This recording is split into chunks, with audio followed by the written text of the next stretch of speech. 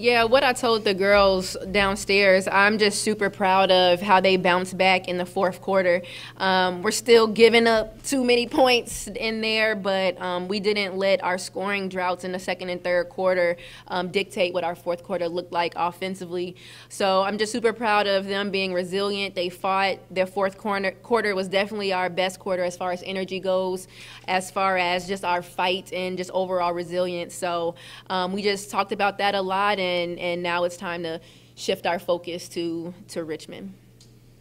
Coach, kind of seems like there's a reputation building for turning it on in the third quarter and fourth quarter now. What is it about the team that kind of has that fight now?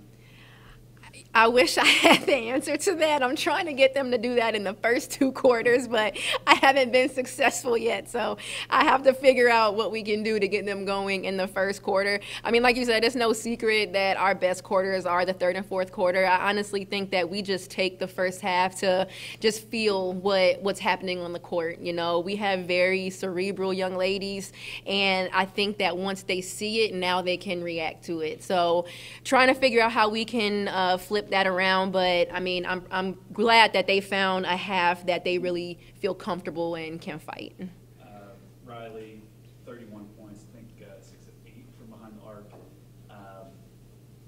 and back-to-back 30-point games, as Laura said. Kind of what is it that, why are you on fire, I guess, is the kind of the question. Like, what is it that it feels like? Yeah, I think with this game especially, we got a lot of different people going. We had Bree attacking the rim a lot. Caitlin, I think, finished with 10 points.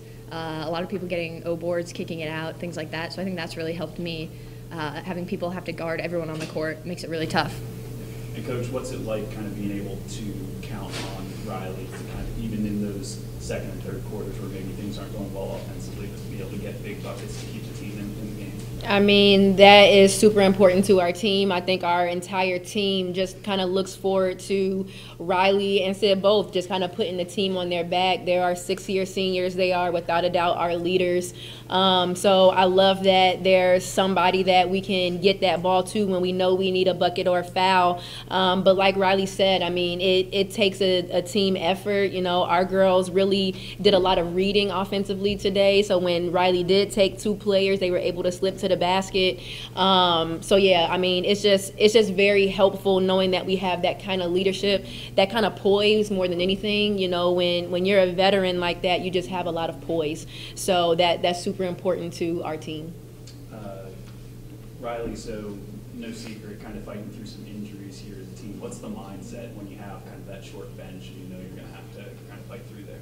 Yeah, I think it's kind of like next man up. If one person's down, the next person has to be ready to go. And I think we've done a really good job so far playing like that and having that mentality coming in. Everyone's pushing each other at practice, things like that, ready to take their moment when the time comes.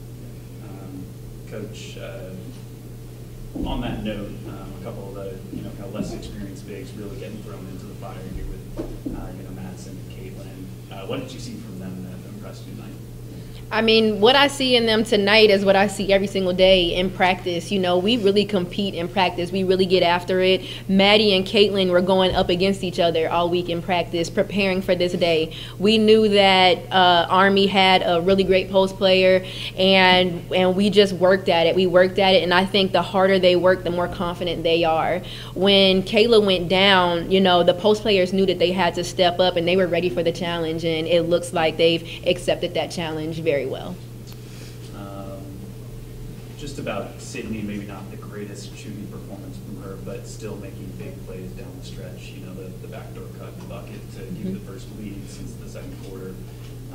You know, what kind of does that show, even if she's not shooting the ball well, still able to contribute?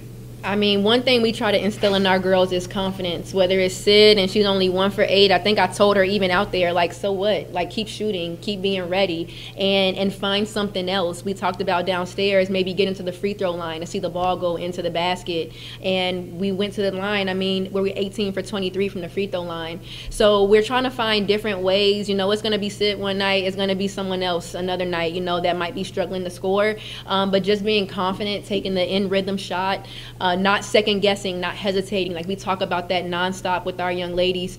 So yeah, I mean, it wasn't a great night for her, but she still was able to step up, and her layups were very momentum shifting for us. A lot of them were wide open. So very happy that she didn't let that kind of sink her, and still ended up with 14. And then this kind of gets that big 5-game homestand on the right foot. Some big games coming up, JMU, UVA. What does it kind of be able to kick it off with a nice comeback one tonight? I think it was so important. You know, we took 2 losses on the road, and George Mason, that was a tough one because we let them get up on us early and we came back late, and it just kind of deflated us a little bit. And so being able to come back here in our home with our fans, our family, our friends, I think it was just so important to go ahead and get that win and get us back confident in what we know we can do and how we can play basketball. Right, can I just ask you one more question? I mentioned a little bit a reputation of shooting from distance, but that go-ahead bucket, you're driving in the lane, getting dirty, willing to make that play. What do you like about kind of maybe keeping defenders on their toes? They don't know what to expect from you. Yeah, it makes someone hard to guard. Like when I think being on defense, it's hard to guard someone who can shoot and drive because you're closeout and then playing off the closeout. So I don't know. I guess I like doing that, keeping the defender on their toes. Cool. Thank you, guys. Thank you.